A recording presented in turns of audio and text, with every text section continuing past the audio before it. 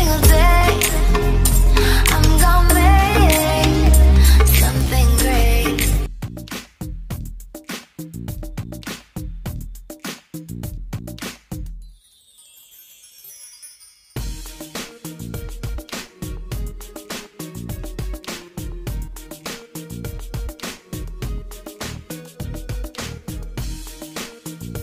Hi guys, welcome back to my channel the pretty looks. मैं हूँ आराध्या। आज मैं आपके साथ शेयर करने वाली हूँ ये वाला लुक जो कि मैंने स्पेशल वैलेंटाइंस डे के लिए क्रिएट किया है। If you interested then please keep on watching.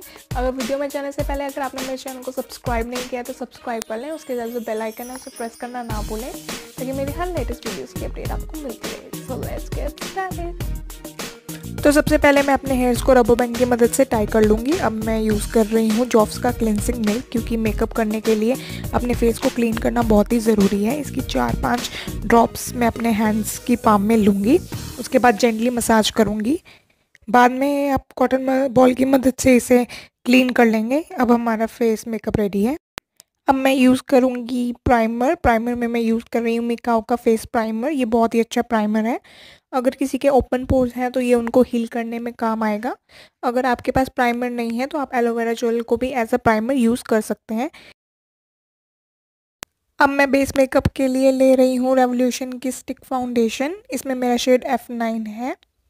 ये फुल कवरेज फाउंडेशन है। ये कंसील भी कर देगा। अगर आपके पास अलग से कंसीलर ना हो तो आपको कंसीलर की ज़रूरत नहीं है। इसमें कंसीलर बीच में ही है। अब मैं इसको ब्लेंड कर लूँगी ब्यूटी ब्लेंडर की मदद से। अच्छे से ब्लेंड कर लूँगी। अगर आपके पास ब्यूटी ब्लेंडर ना हो तो आप इसे ब्रश की मदद से भी ब्लेंड कर सकते हैं। मैं इसे डैब डैब डैब मोशन में ही ब्लेंड कर रही हूँ अपने फेस पर अच्छे से। अब मैं अपने फाउंडेशन को सेट कर लूँगी मेबलिन के फिट मी कॉम्पैक्ट पाउडर से, ताकि मेरा बेस है वो थोड़े टाइम बाद ख़राब ना हो और केकी ना लगे और लॉन्ग लास्टिक बने।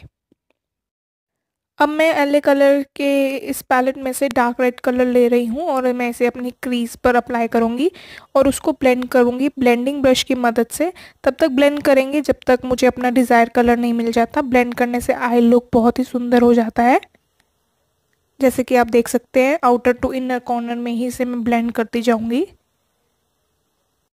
अब मैं सेम प्रोसेस अपना दूसरी आई पर भी कर लूँगी। यही सेम पैलेट में से ये डार्क रेड शेड लेकर अपनी क्रीज लाइन पर डिपॉजिट करूँगी और ऐसे ब्लेंड करूँगी जैसे मुझे वी शेप चाहिए।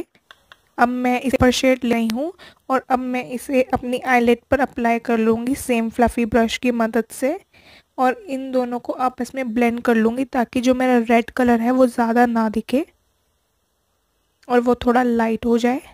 तो डार्क टू लाइट का कॉम्बिनेशन बहुत ही अच्छा लगता है। अब मैं यही सेम प्रोसेस अपनी दूसरी आई पर भी कर लूँगी। ऐसे ही ये कॉपर कलर अपनी आईलेट पर अप्लाई करूँगी जैसे कि आप देख सकते हैं।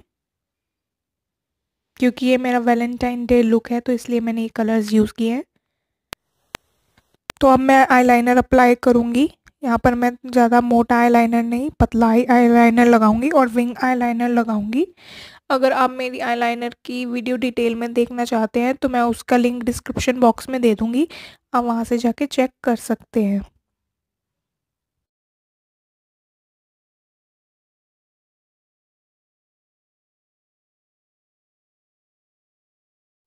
अब मैं अपनी दोनों आईज़ के इनर कॉर्नर पे कॉपर कलर का ग्लिटर अप्लाई कर रही हूँ ताकि मैं अपनी आईज़ को थोड़ी डायमेंशन दे सकूँ, जैसे कि आप देख सकते हैं। तो अब मैं अपनी आईब्रो फिल करूँगी। तो आईब्रो के लिए मैंने नायका की ब्रोचिक का आईब्रो पेंसिल ली है और इसमें शेड मेरा ब्राउन कलर है।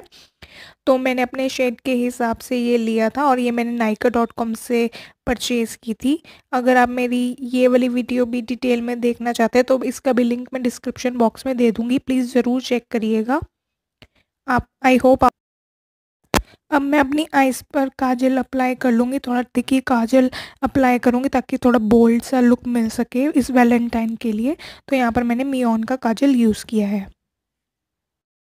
तो अब मैं मस्कारा अप्लाई कर रही हूँ, लेकिन उससे पहले मैं अपनी आईलैशेस को आईलैश कलर्स की मदद से कर्ल कर लूँगी ताकि मेरी आईलैशेस में थोड़ा वॉल्यूम आ जाए और पलकें उठी हुई लगें। फिर मैं ऑरिफ्लेम का द वन मस्कारा लूँगी और ये वाटरप्रूफ मस्कारा है और इसे अप्लाई कर लूँगी अपनी आईज पर, ताकि मैं ये बहुत ही वॉल्यूमाइज मस्कारा है और ये बहुत ही अच्छा मस्कारा है। अब मैं अपने चीक्स को पिंक पिंक सा दिखाने के लिए सेम उसी पैलेट में से ब्लश अप्लाई कर लूँगी, थोड़ा सा पिंक कलर लेके। बहुत ही सुंदर लगता है पिंक कलर का ब्लश। रेड कलर का ब्लश बहुत ही ज़्यादा ओवररेटेड हो जाता है, इसलिए मैंने पिंक कलर का ब्लश अप्लाई किया है यहाँ। तो यहाँ पर मैं यूज़ कर रही हूँ खुद का बनाया हुआ DIY हाइलाइटर। ये मैंने हाइलाइटर खुद ही बनाया है। अगर आपने मेरी वीडियो देखी होगी तो आपको पता ही होगा। अगर आपने नहीं देखी है तो मैं इसका लिंक भी डिस्क्रिप्शन बॉक्स में दे दूँगी, आप ज़रूर चेक करिएगा कि घर पर हाइलाइटर बनाना बहुत ही ईजी है। और इसकी आप देख सकते हैं ये कितना शाइनी है, बिल्कुल बाहर जैसा हाइलाइटर है। और इसकी कीमत सिर्फ 20 रुपीज़ थी, हार्डली 20 रुपीज़। अब आप अपने कोई भी डिज़ायर कलर की लिपस्टिक लगा लें। यहाँ पे मैं मियोन की लिपस्टिक लगा रही हूँ जिसका शेड रेड है और ये लिपस्टिक बहुत ही सुंदर लगती है वैलेंटाइंस डे के लिए। तो यहीं पर मेरा मेकअप लुक फिनिश होता है। अगर आपको पसंद आता है तो प्लीज़ मुझे कमेंट सेक्शन में ज़रूर बताएं कमेंट करके।